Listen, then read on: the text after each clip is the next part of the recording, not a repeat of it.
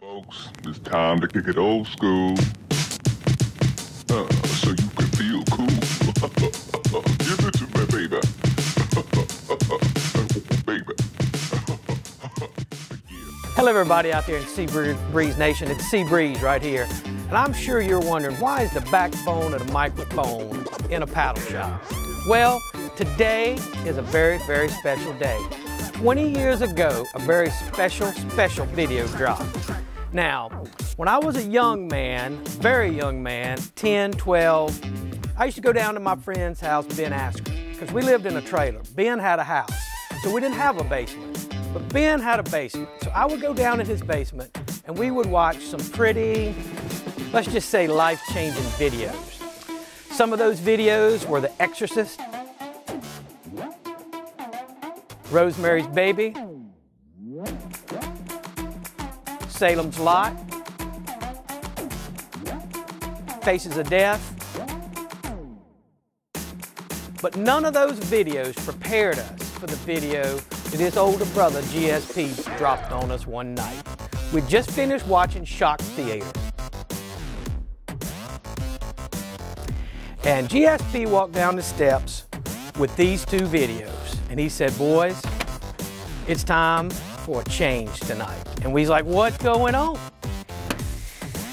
He brought the classic whitewater video by the one Spencer Cooke called Buck Fever.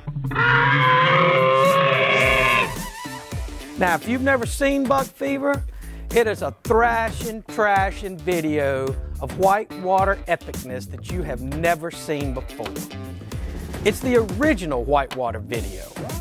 We watched that and we were pretty much in shock. But then, the next video, Entering the Donkey. Entering the Donkey.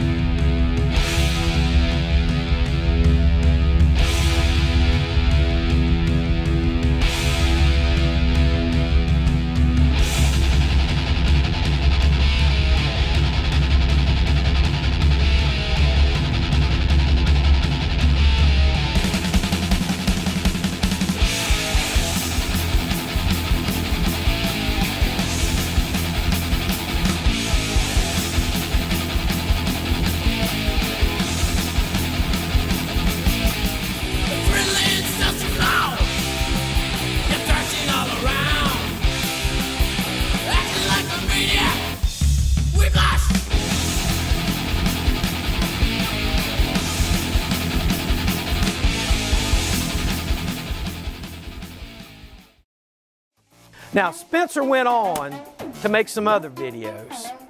I'm going to show you what they are too. But the problem with these videos, you see, the Spencer finally sold out. He went DVD. He went new school. Coming home. The Eddie feeling. And the worst, he tried to capitalize on Entering the Donkey with Night of the Living Donkey. Night of the Living Donkey. Don't watch. Don't watch. Don't buy them. Don't buy.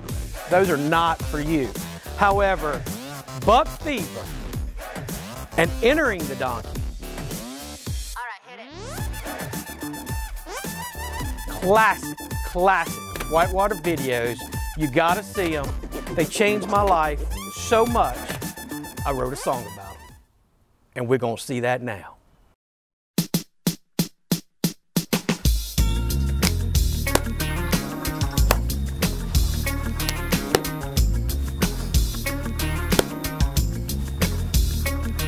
"20 years ago, Buck Fever began. I'm gonna do it now like I did it back then. First time I hit the river, I was 10. When it was over, told my pappy, let's do it again. He said, no, no, no, the water's way too hot. Said, get out of my way, time for me to fly. Buck Fever.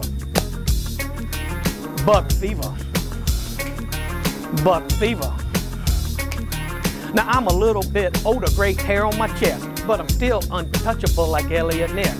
Here are the people and the words we'd say when we used to paddle back in the day, buck fever. There was Spencer, Ray Cotton, the Felipe crew, Joey Hall, Drew Hayes, Christopher too. We did Biffs, Booth, and Teacup in two. We'd rocked another Chucky with the Asheville crew, buck fever. Buck fever. Buck fever. No kids, no jobs, and no real money. All we needed was a boat and a shuttle bunny. One was for the rush, another for the touch. Back then we didn't think we'd miss them so much, buck fever.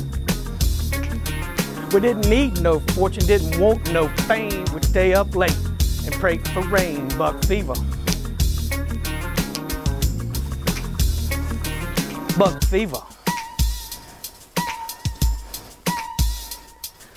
The rain would come and the river get swole. The river got the heart and the river got the soul. Never thought back then we'd ever grow old. But look in that mirror, it'll make you a believer. But time can't take away the days when we had buck fever.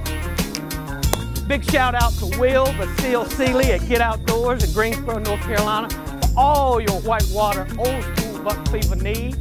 Big thanks and shout out to Thomas Farlow for rocking all the videography work, everything he did, amazing work. You made me look good. Blue Road Media, check him out. Thank you all, and to all, hope you catch it, baby. Buck fever.